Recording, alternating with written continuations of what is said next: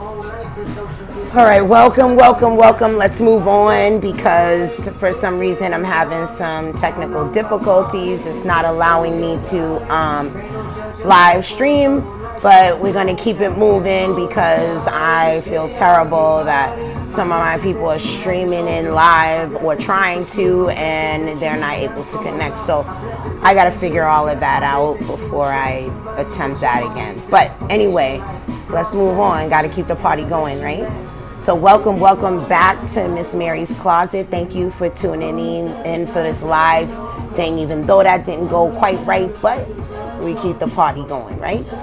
So anyway, today is Sugar Plum Sundays, and I'll explain to you what that is. What that is basically on Sundays, you get to inbox me a photo of the room that you're working on, and I will give you my opinion, my advice, and a few little tips to help you along the way. And so that is Sugar Plum Sundays.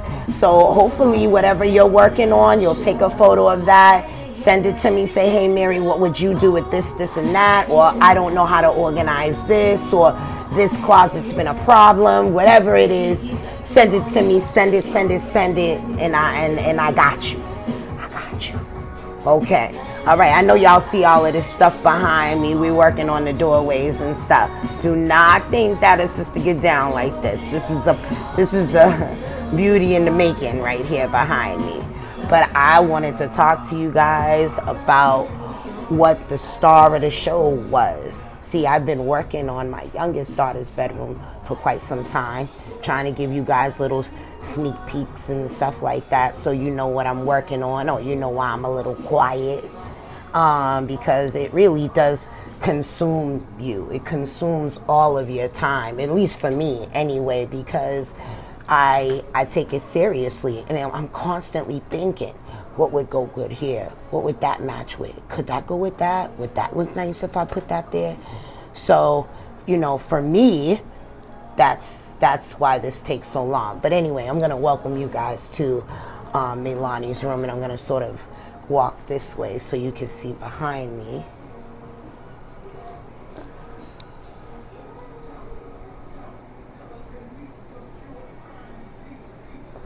That is an actual swing, and I've had that tested by some pretty big guys, and it held up. So I know it can hold her.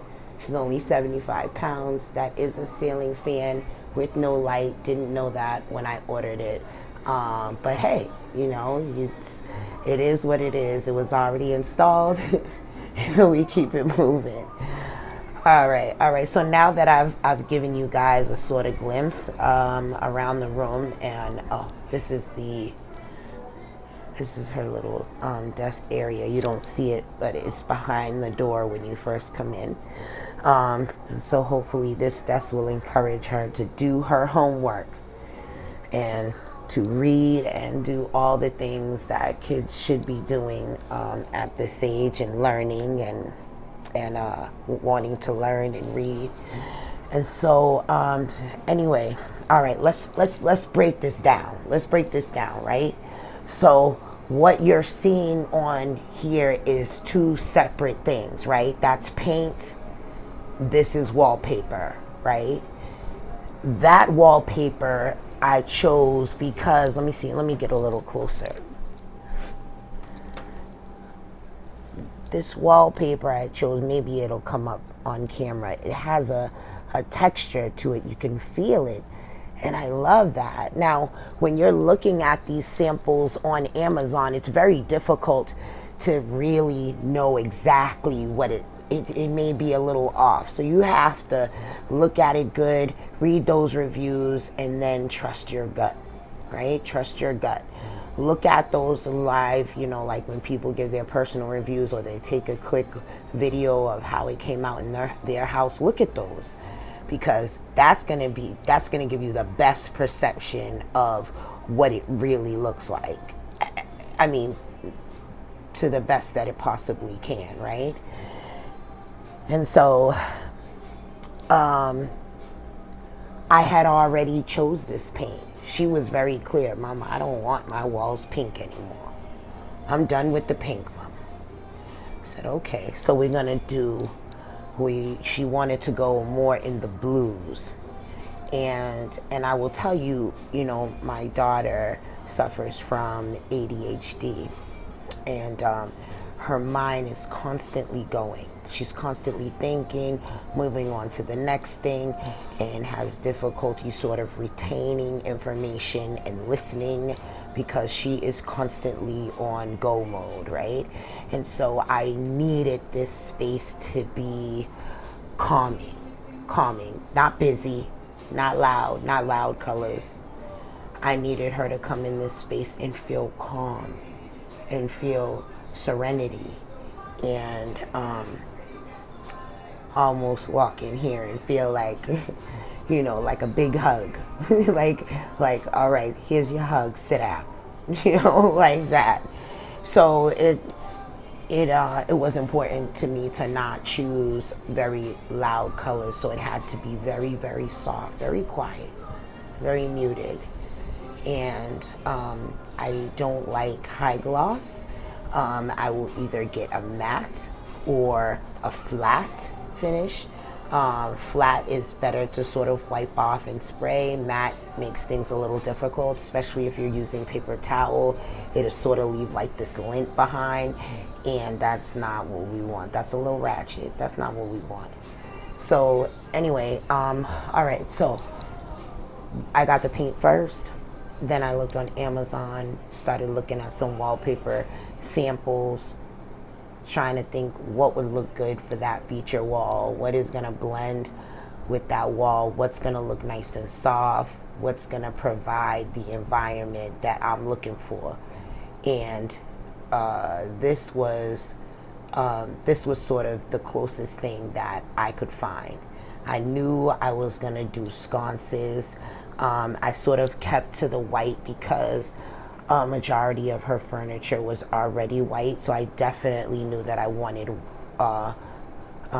touches of white through here. And I think white softens up the environment, definitely, immediately. White makes it feel sort of clean, crisp, calm. And I needed that, right? And if you can look behind me and see, those curtain rods are way up high, right? And so that is to provide that feeling that this room is a lot larger than what it is, right? Those windows are bigger than what they really are, you know? And I remember, I know back in the day, they would have never did that. They would have been like, girl, you crazy? You hung those curtains all wrong, right? Because we were taught to hang the curtain right on the trim of the window, directly on the trim. And that's not how it is anymore, you know.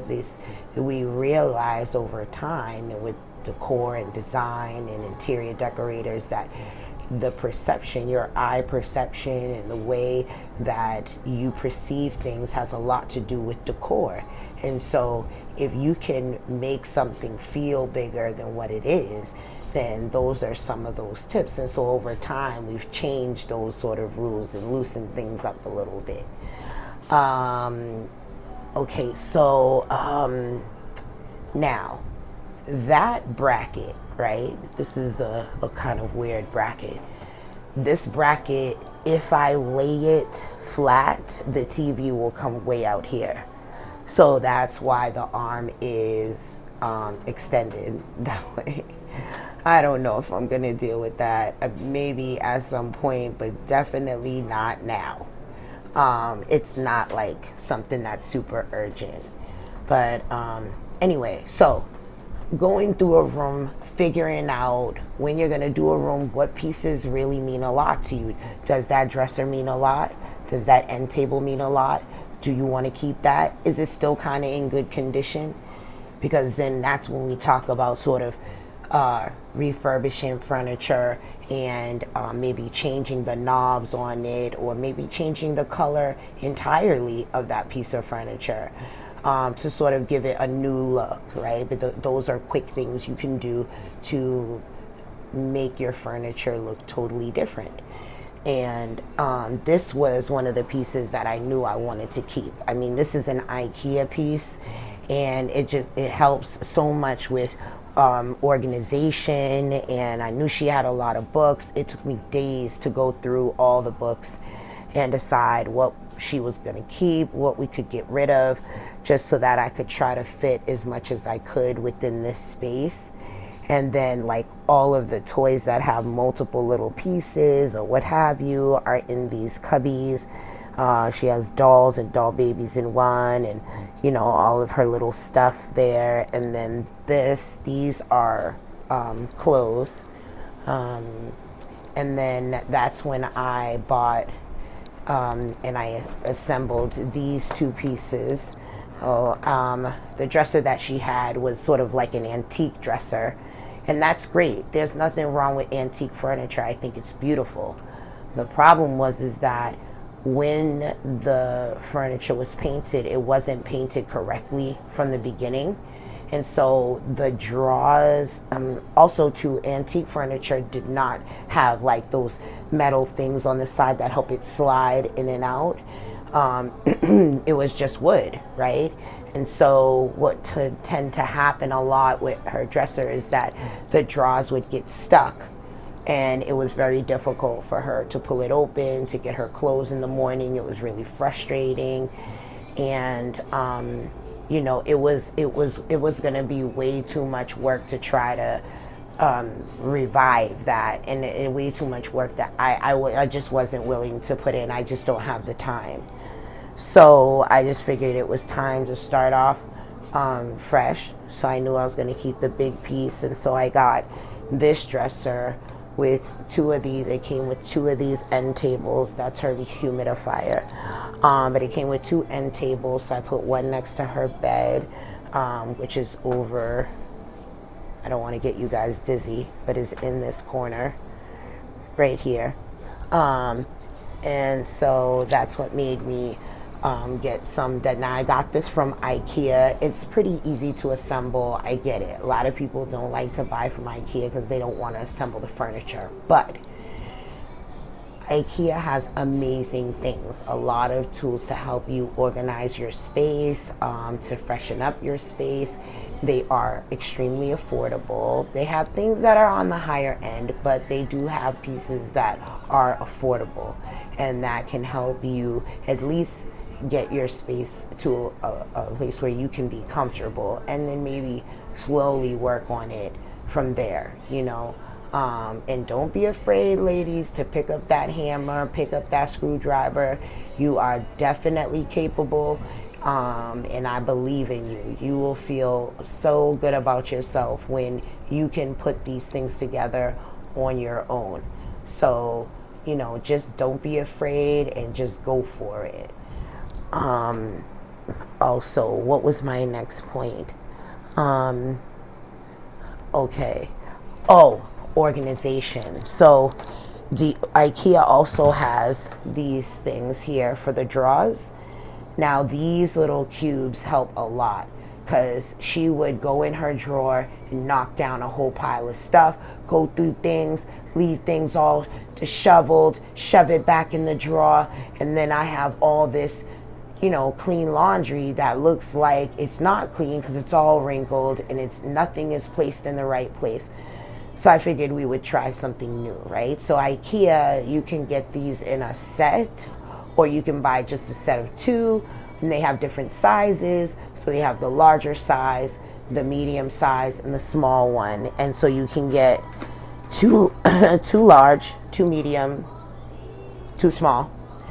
And it's not bad. It was only like $8, you know, and you can order that right online, you know, which is like really good, really good. So this is what I chose to do with her other big one. I just sort of, my daughter is like the legging queen, so I just rolled up a lot of her leggings and I put it in here, and that way she can see which one she wants and then pick a shirt.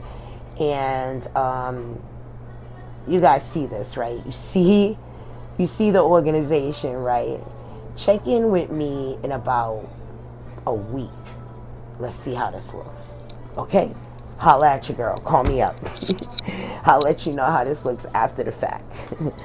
But anyway, these drawers are very big. They fit a lot of stuff in them. They're super deep. These are all her like sunglasses and little wallets and her ear pod boxes and whatever else. So all her stuff. Her stuff is in her room, not in mine. I use these little hooks for her bonnets. I thought that was super cute. We just sort of repurposed those.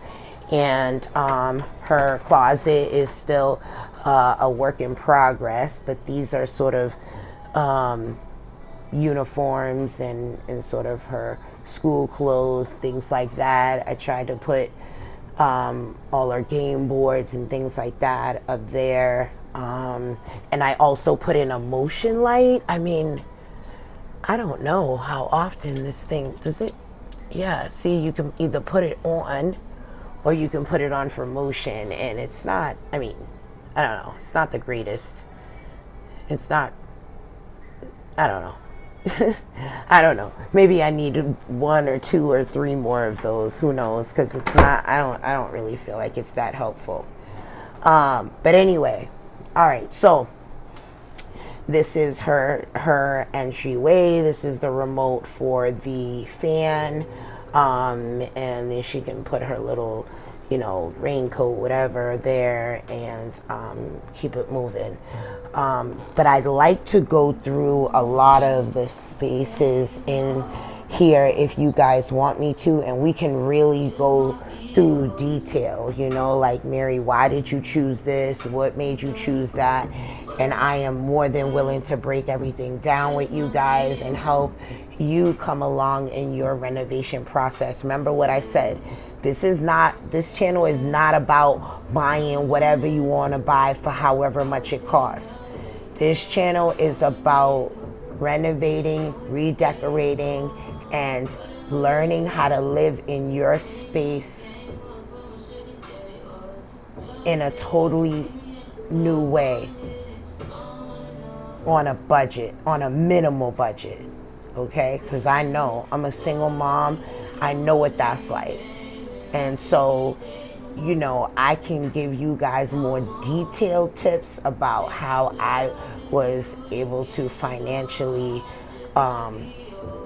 you know, make all of these things happen over time. Because maybe you can use my same strategy. Maybe it'll help you. I'm sure it will. So if you want to know, hit me up, hit me in my inbox, and I will tell you. Anyway, oh, this is what I wanted to tell you guys. You know, I realized after doing the pantry over and just different new projects I've taken on around the house, I realized I lived here 13 years with that pantry like that. You know, not serving me any purpose at all. I mean, what was it? Holding some paper towels, some toilet paper? Like my little bin that I called a toolkit that had like 4 things in it. It wasn't helpful to me in any way. And after changing that space, I gotta tell you, I feel like I live in this house totally different now. You know, like living in my home is so different now. You know, you're really living in your space and you're enjoying your space on a whole nother level when you can really utilize your whole space, everything, in a productive, organized way. It's definitely worth it. It's worth the work. So I hope you'll join me in this, you know, I don't know, on this adventure, on this, you know, path to, you know, I don't know, this path to providing the home that you want to live in. And I will help you along the way. And I will say, please, please support your girl. Please, you know, hit that like button. I know so many people watch these videos and they just skip on by and they don't realize how much that like button really helps. So hit that like button. For all of you that are new here, thank you for stopping by. Thank you for watching this video. I'm humble. Please subscribe so we can get to know each other better, so you can see so many other new things that I have to show you. I have so much to teach you, so much to show you. Everything that's up here, I'm gonna share with you. You're gonna know it.